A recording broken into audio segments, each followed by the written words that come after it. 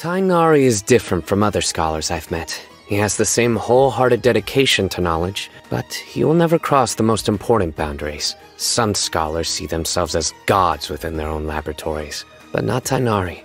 He has always shown the same respect for every form of life.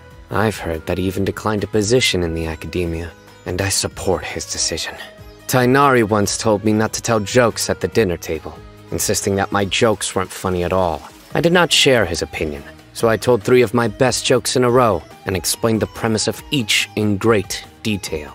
By the time I was done talking, my food was cold. I don't really like people who are too smart. They think they can control everything and constantly venture to the fringes of danger. But Alhaitham is one of the more reliable ones. In most cases, he is actually in control of things and has the ability to avert potential disaster. Tighnari and Collei never said it to my face, but they found Kaveh's personal anecdotes far more entertaining than the jokes I had prepared.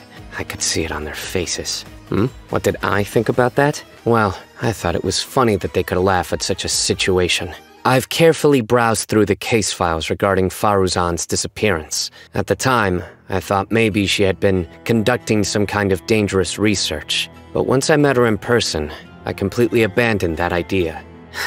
Though it might be a little hard for me to get along with her, she mostly reminds me of a kindly and chatty parent. She is considerate of others and would never do anything imprudent. Of course I know about Lisa. We once both studied under the same sage. As General Mahamatra, I've seen many tragedies befall those seeking knowledge too assiduously, so it's easy for me to understand her decision.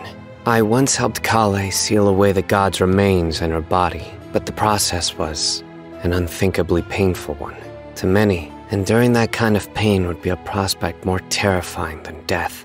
So, it was very admirable that she was able to persevere through it all.